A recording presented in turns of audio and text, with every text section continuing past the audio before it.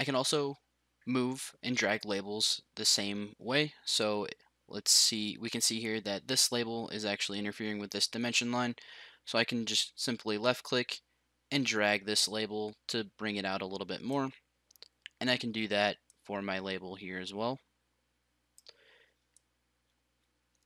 If we wanted to change the rotation of these labels, we can do that in a couple of different ways. If I double click on this label, we can go in here under our section size and specify our rotation degrees. Right now it's at 45. Say if I change that to 0 and say OK, we can see that that rotation changes. Now there are also a couple different ways that we can do this. If I hit the Control button on my keyboard and then I left click on this label and drag my mouse around, I can see that I can change the rotation in this manner as well.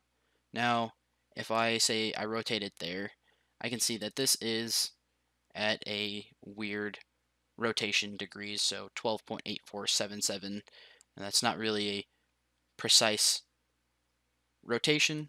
So if I wanted to rotate that in a different manner, I could also hit Shift Control and then left click on that label, and then what I can do is rotate my mouse around and it will rotate that in 45-degree increments.